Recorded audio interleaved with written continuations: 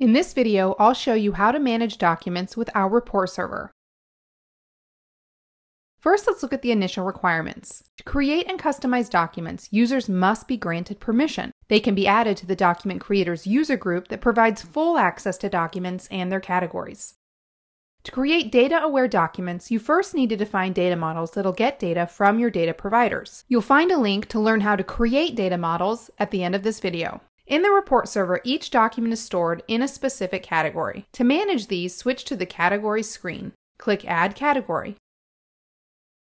Give it a name, and click Add Category.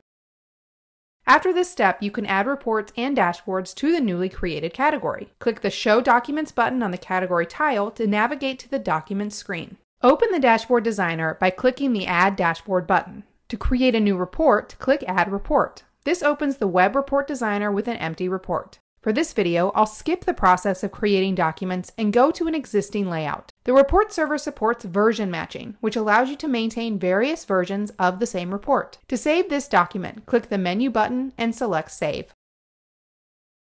Here, name the document, select an existing category or create a new one, and type the revision comment. Click OK and go to the Documents screen to check and make sure the created document is now available.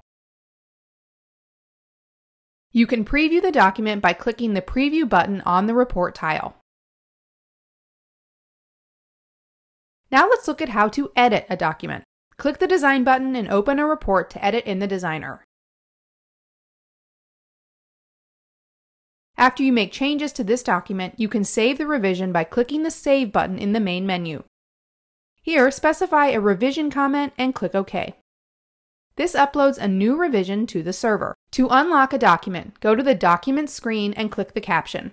This document is locked in order to protect it from edits by other users. Click the Unlock button to enable deleting a document or editing its settings. To view all report revisions, click the Revision History button. You can preview any version of the document by clicking the Preview button. If you need to roll back to a specific document version, click the Rollback button and then Yes in the dialog. After you've created a document, you can also schedule a document generation task. We'll go over this process in another video. And that's it for now. To learn more about our report server, check out the documentation on our website or watch more videos from our playlist. You can also subscribe to our channel to receive all of our latest content. Thanks for watching, and thank you for choosing DevExpress.